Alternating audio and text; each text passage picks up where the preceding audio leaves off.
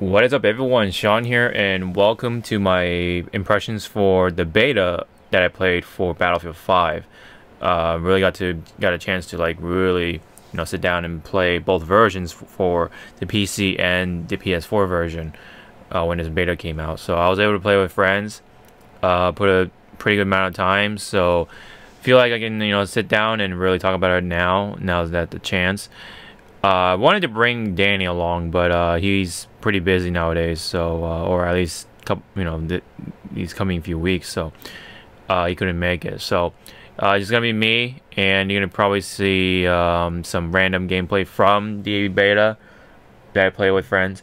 And I just wanted to sit down and talk about it. So, I'm gonna break it down to what I liked and what I didn't like about the game.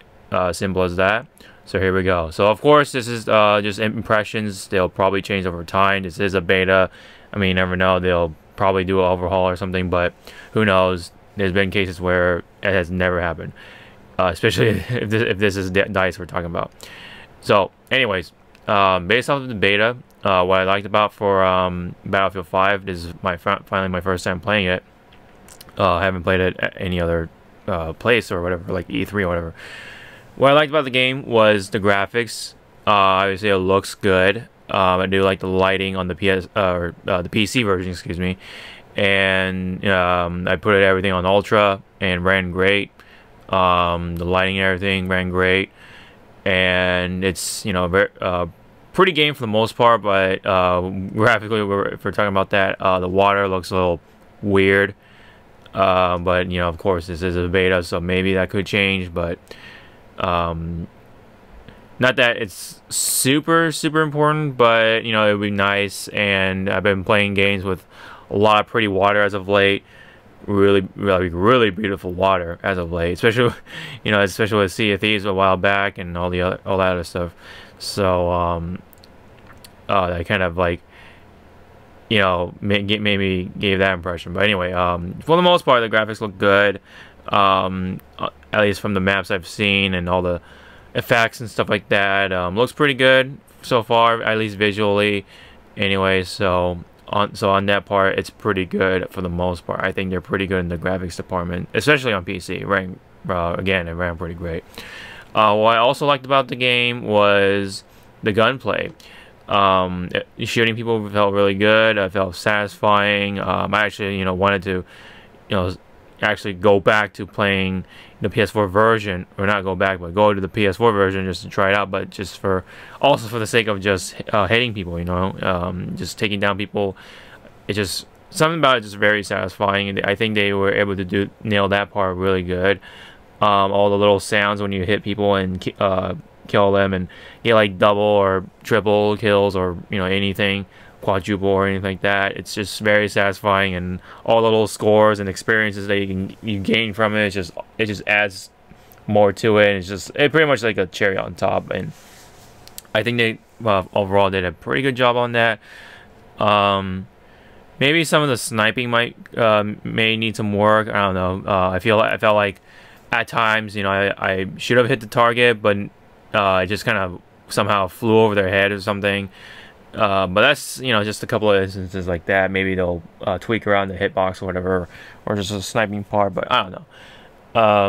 That's just my personal thing that I felt from whenever I was sniping. Next thing I did like about the game from the beta was the reinforcement system. I don't know what it's officially called, but it essentially has you gather a lot of points from your squad, and the squad leader gets a call, and essentially point streaks from, I would say, Modern Warfare 3. That's what it kind of reminds me of, since you just build it up over time, and you don't really, you don't have to, get that all over again in case you die. It just keeps building up and up, so it's cumulative points over time. And once you get enough points, you can call in like the V2 rocket, or what was it, like a heavy tank, and of course the smallest kill streak or point streak you can get out of it is like a resupply or whatever. They drop you like a little crate, you get health out of it, or maybe ammo or whatever. I think it's just health for the most part. I got a lot of health stuff out of that whenever I use it. But yeah, you would like, it is satisfying to be able to get the V2 rocket and just call it out and blow people up like that and stuff like that. So that unfortunately is essentially it for the parts I liked, and unfortunately my dislikes appear to be bigger than my likes so far. Other than maybe, I don't know, the gunplay is okay, but anyway, let's move on to the parts that I dislike. That my dislikes involve with, let's get the minor one out of the way, which is the menu. A lot of people are complaining about the menu. I tolerate it, but I definitely would like to see improvement upon it. And it feels like, it kind of feels like a mobile app. Like there's a lot of these squares or whatever. And not to mention, why is Armory and Company two separate things? I feel like if you're gonna go to the Armory, you should be able to upgrade your weapons, and then Company would be like something to upgrade your soldier, like your actual soldier visual stuff, like maybe the skin color or how you look, like you want to be Asian or white or black or whatever you want, whatever ethnicity you want for a soldier, male or female, whatever, right? And also maybe like set up your squad settings or something like that. That would kind of make sense, right? So, but it's like I kind of forgot what the Armory was, honestly, and your Company is where you mainly do your upgrades and stuff like that. And so I don't know, I feel like that was really weird. And not to mention, also one of the biggest things I don't like about the menu is that whenever you unlock something, you have to actually back out of the game. Really, like you have to back out of the multiplayer and then go to your Company and then start upgrading that way, instead of being able to upgrade in between the games. Every other online first-person shooter, especially with Call of Duty, has done this many a times now, and I don't know. I just don't know why they've done that. It's very it just takes you out of the immersion. It takes you out of the momentum. It's like, oh, I want to keep going. I want to keep upgrading my weapons and stuff like that. I want to keep, shooting people on the battlefield and stuff like that. It's just such a boner kill, I guess you can call it, or it just really kills the momentum. You know what I mean? Like, you just gotta keep. If you want to keep playing, you gotta just keep playing with the weapons you got, and then if you want to start using the new guns that you unlocked, or start upgrading your guns or whatever to make them better, you have to back out, like fully back out of the menu or back out from the multiplayer, and then again go to whatever the menu you need to go to, which is your Company. It's I don't know. It just feels cumbersome, and I really wish that they let you upgrade it once and once you are done upgrading, you just hit continue, and boom, you're back in the game, back and you go into the next match. So it really is a very, very big complaint from me as well as other people. So the next thing I did not like about the beta is the 4-man squad. I really wish they would bring it up to at least 6. It just makes sense. It really, I feel like it would really limit how many people can play at a time, in my opinion. If you especially want to, have a lot of people with you and stuff like that, I feel like 6 people is definitely a good number for each squad. And I mean, yeah, sure, you'll have less squads, but it just makes more sense, right? Because especially if you have a lot of friends that like Battlefield, they should be able to play with you and stuff like that.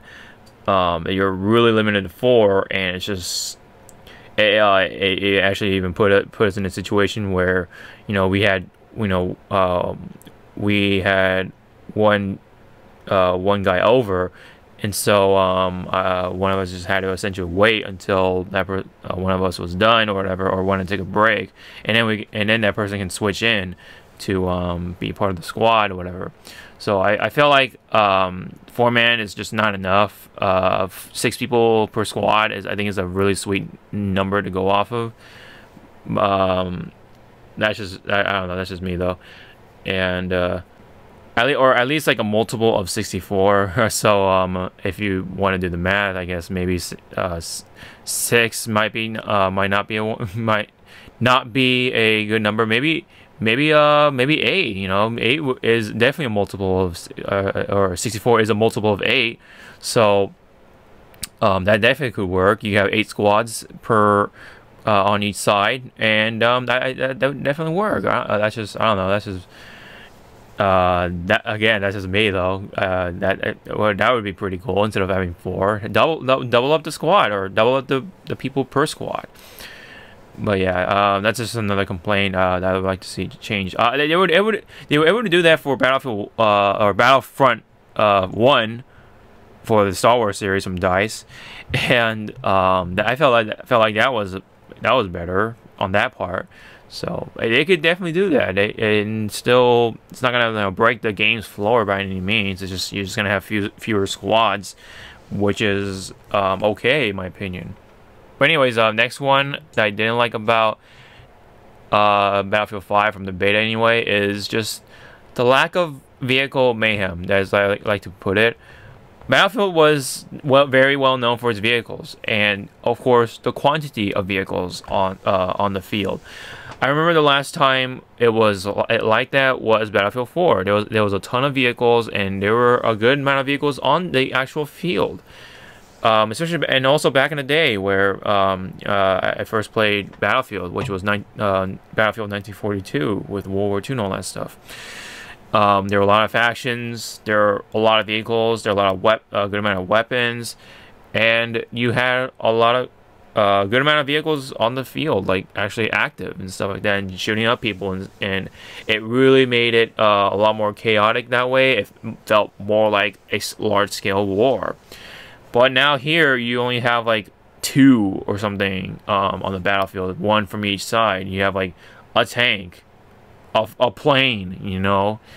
It just feels a lot more empty, and there is a bigger emphasis on the human, like gun to, you know, man-to-man gun combat, which is good. But I feel like they should up the ante with the vehicles. I think this all started since from like maybe Hardline or something, and it carried on to, what was it, Battlefront, and then again with Battlefront 2, of course, which had it had a ton of problems, and unfortunately it feels like that way with this game. It just feels empty. It really lacks that Battlefield character that I've grown up with over the years, since I was younger. You know, ever since I was a what was it, early teenager or whatever. That's when I started playing these games, and I love that. I really like that. It really separated a lot of itself from a lot of the first-person shooters online. You know, especially with Call of Duty, you know, and I feel like Call of Duty is good for the, you know, the gunplay and stuff like that, and Battlefield is good for just the large-scale nature of war. But now that it's lost a lot of a good chunk of that, at least, and so it just really lacks that Battlefield-esque feel to it from back in the day. So I really feel like they should really up the vehicles and stuff. And hopefully there's going to be a good variety of vehicles too, like battleships and more tanks, more planes. Hopefully we can see the B-52 make it in there, which is, you know, a very iconic plane for World War II. It, you know, laid a lot of bombs down on the battlefield. So it definitely needs more of that, more vehicular combat or vehicular warfare. Definitely more on that, please. That's what, in my opinion, makes Battlefield. So it's lacking that right now. So it just really does not feel like a true Battlefield for now. So hopefully that changes as well. One of the biggest complaints I would like to say also for my next dislike is the credit system. This, you know, it has been a big characteristic from the recent games from DICE, and especially with the Battlefront games, and it really dumbs it down, and it also would make it feel a lot more repetitive that way, since you have to not only use it for the visual upgrades, which eventually you kind of want to do, but it also uses that for the actual upgrades for your guns, and also like everything else too that you want to buy in the game with in-game currency. It just uses only one currency, so instead of using upgrade points or whatever and then using visual points or cosmetic points, whatever you want to call it, it's all in one, of course. So that way, that means they really want you to keep playing and playing and playing. That's like their way of trying to keep you playing the game.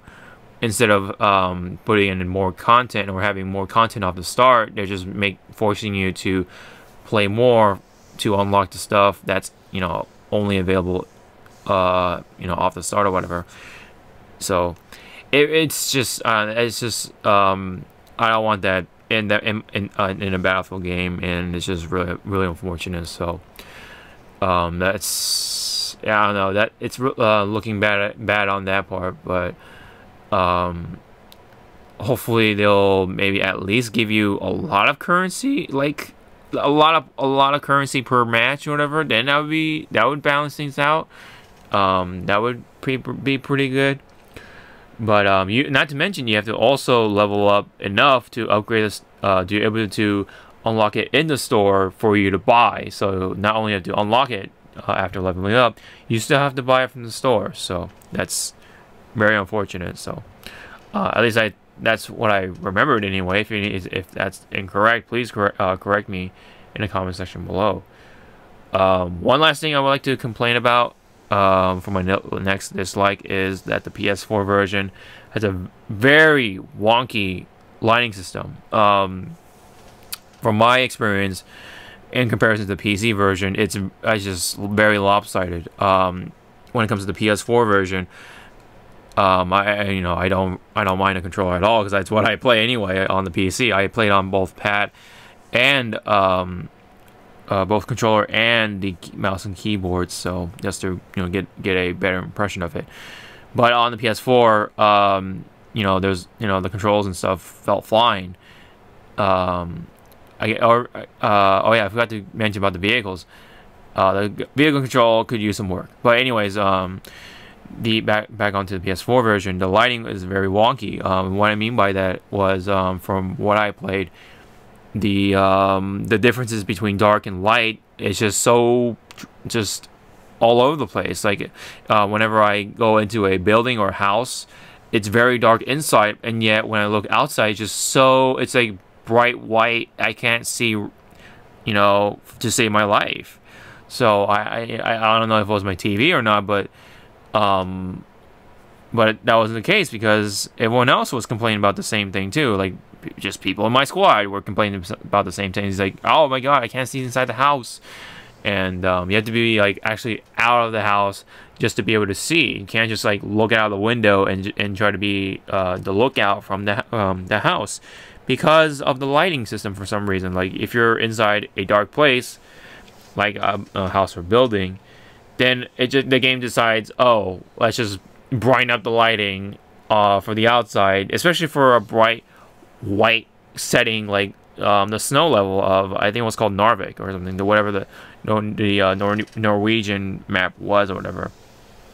That definitely brought out that problem. So they really need to fix the lighting issue for the PS4 version anyway, because that definitely is going to have a bigger player base, I guarantee that.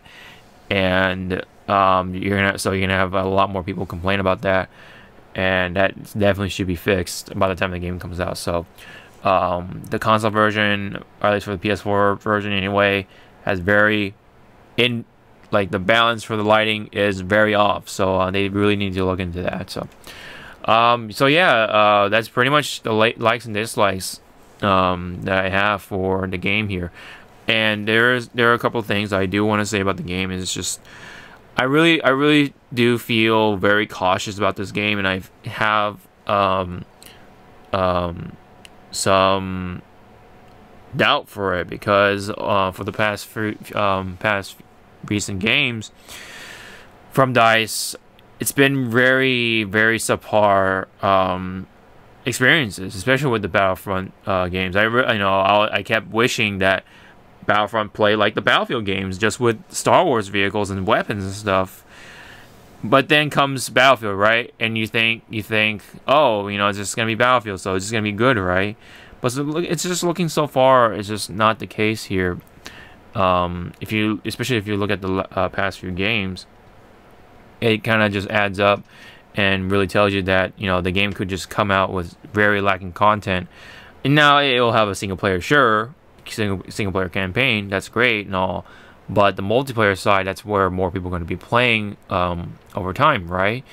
So you gotta really up the ante with the content. I remember back the most recent Battlefield I played, which was Battlefield 1, and it was okay. It was pretty fun, but there's not really a whole lot to it after a couple weeks, right? Because there's pretty much like no other factions. Where's the Russians? Where's the Japanese? You know what I mean? Like, where's the rest of all the other countries? The Italians. I don't know. I think French was in there, and then of course there was British. Maybe American, but I don't really remember that well. But it definitely did not have Japan, Russia, which is really weird. I feel like Russia is a big part of the European theater or European war of World War II, but they're not there. But or excuse me, World War One. But no less, they were not there along with the Japanese stuff. And I don't know. I just really hope that they come out with more guns, which also they lacked because I don't know. Even though it was World War One, there was still more World War One weapons that could have been added into the game, and yet they just didn't. And I'm going to go back to Battlefield 4. That had a lot of guns. That had a lot of vehicles. That had a lot of stuff on the actual battlefield, and it just feels like these newer games just lack that. So a lot of Battlefield fans can probably tell you the same thing, and I believe it. I definitely believe that. I really feel it too. So I really want this game to be good. This is the World War II game on the PS4 that's Battlefield, not Call of Duty World War II. It's it's something I really wanted to look forward to, but right now it seems like it's just in a very shaky state right now, and there's a reason why they delayed in the first place. It really seems like they're really trying to work something out, but right now, if they're gonna present it like this, and I'm not gonna even complain about all those glitches and stuff like that I've seen, because it could be fixed in the beta, but again, there needs to be fixes as well. There's that whole glitch with your character looks like it's hanging in midair with your butt sticking up, because I don't know, the way the physics work in that game is just weird with that engine. But anyway, besides all those visual bugs and whatever they need to fix, that's definitely a priority. But that's probably not the need to be mentioned. Really, I think what really needs to be mentioned is the way the menu works, the way you unlock stuff, the content to unlock stuff. There needs to be more of it. There needs to be more vehicles, definitely. There needs to be more weapons. There's definitely a lot of weapons in World War II, and it seems to be just lacking that too. Like, man, I also hope customizing your soldier will be a cool experience, right? Because this game is getting it visually looks good, right? So I feel like that would be the cherry on top for the most part. And but yeah, the guns, the vehicles, the credit system really needs to be reworked. The menu interface and stuff like that needs to be reworked. Gunplay is fine. The actual basic gameplay is fine. The reinforcements, of course, could use more. We could use more artillery. You can use battleships even for the reinforcement system. That could be pretty sick. I feel like there should be you should be able to look over the map and then point your target. That'd be pretty cool, instead of having to look through your binoculars and then point at the building, and then because it's very hard to position yourself at times and then set up the V2 rocket point, whatever, to blow up, whatever, or to attack. But whenever it works, it's very satisfying, sure. But I hope there is another way to do it. Obviously, you don't have to. It shouldn't cover the entire map whenever you look at it. Sure, it should be like you should be able to, like, depending on where you are and stuff like that. It just shows you only that part of the map within its range. So, it shows you like a little circle, point your little clicker and stuff like that, and then boom. You know what I mean? Kind of like how.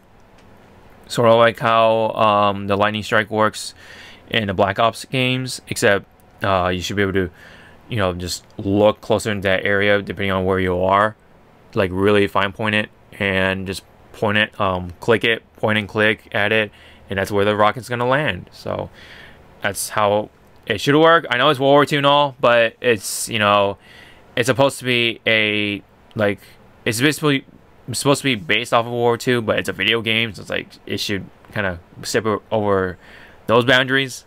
I don't know. I just feel like it's a little easier that way, but that's just my take on it. But yeah, anyway, just the game just needs. It definitely needs more. It needs more meat on the bone, and hopefully, we can see a good amount of content off the launch. But the DLC content is free, I believe, so that's good. But that's doesn't give them the excuse to really have the game to be bare bones, because they really need to convince people to buy the game off the start. Otherwise, there's gonna be other games. There's plenty of other games for the holidays, and they're just gonna go to that because probably the content there is unlocked. There's more to do off the start, and that's that's the holidays for you. People can only buy so many games, and if this game doesn't have enough off the start, especially with money being needed for DLC for other games, you're going to be left in the dust if that doesn't happen for Battlefield.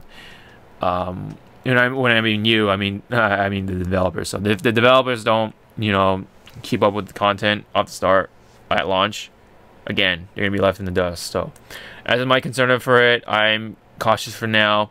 I do like some of the things about it, and I really do hope to see Battlefield 5 flourish and be at least meet some good success. But it's just, I don't know, it's looking really shaky, and I'm very afraid that it's probably gonna fail. Just like how Battlefront and Battlefront 2 failed because the lack of content. So it really feels like a digital platform for now, but as other people have complained about, and it's like a hollow former shell of its, I don't know, it's a shell of its former self. It's what it feels like for Battlefield. But anyways, that's I think that's enough talking for me, and that's my impressions from the beta of Battlefield 5. It's a beta, so it could change, but there are cases where that's pretty much what you get, and that's what happened with the Battlefront games. So if this pattern stays consistent, then that means what we saw from the beta is what we're gonna get for the launch of the game. But now I think we're gonna get more guns. But even if we get more guns, it seems like it appears to be like 35 guns, which is very small comparing to what Battlefield 4 came out with at the start. So anyways, that's just my take on it, my impressions again, and hope you guys enjoyed it for what it was. And if you have any comments or opinions about the beta from Battlefield 5 and how you feel about it, leave it down below. Love to check them out, and don't forget to hit the like and subscribe to the video to the channel.